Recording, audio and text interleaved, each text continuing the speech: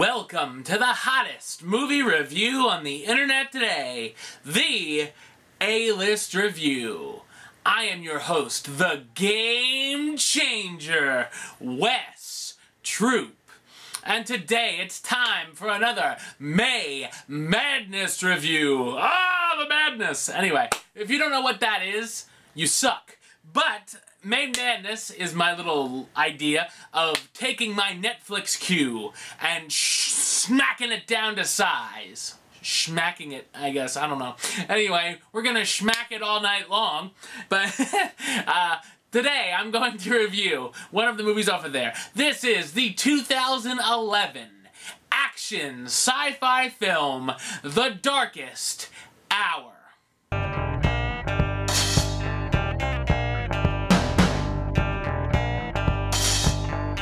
Okay, so The Darkest Hour sees Earth attacked by invisible aliens who come through the Earth's power supply, and 5 people in Moscow, Russia try to survive. Yay. So what did I think of The Darkest Hour? I thought it's a lame sci-fi action flick. It reminds me of one of those cheesy sci-fi movies like Snake Girl vs. Goat Boy or something like that. It just so happened this film got a big screen release, so it's sort of like one of those Sci-Fi Channel flicks, if you will. While the writers try to make it original, try to make it different, make things new, it really is just a by-the-book survival movie. If you've seen one, you've seen them all. And really, this one is not that much different. It's also full of corny dialogue and blatant product placement, which I sort of feel sorry for the companies on this one. The idea of the invisible aliens is right up there with the villain from The Happening in my book. I wasn't really a fan. The characters who we barely know, I mean, not that we really should care, but I had a hard time rooting for any of them. I'm like, other than the cute girl, I'm like, oh, I hope that cute girl makes it, but that's just because I wanted to see her throughout the movie. But anyway, the cast is okay for what it is. It stars Emil Hirsch, who I thought was on the rise, and I thought he'd be bigger by now for some reason.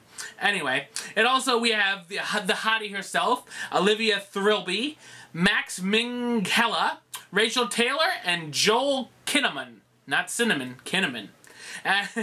Anyway, the real challenge of The Darkest Hour is sitting all the way through the movie, which is probably harder to do than to survive an alien attack. Therefore, the A-List gives the film The Darkest Hour the rating of Suck It. Yeah, it gets a suck it. So, if you want to check out The Darkest Hour for yourself, you can by doing what I did. You can get it through Redbox. Thank God it was my free rental for the month. You can get it through Netflix, and of course at a DVD or Blu-ray store near you. So peeps, until next time, you know what next time is? It's gonna be my review of The Avengers. Awesome! So tune in tomorrow for that, probably tomorrow night. So check that out. Until then, don't miss one single A-List second. You can subscribe to me right here on YouTube. Check out some of my other videos. You can like me on Facebook, follow me on the Twitter, and of course you can check out this review and every review, if I ever get it updated, I know, at RottenTomatoes.com. So peeps, until next time, Troop out.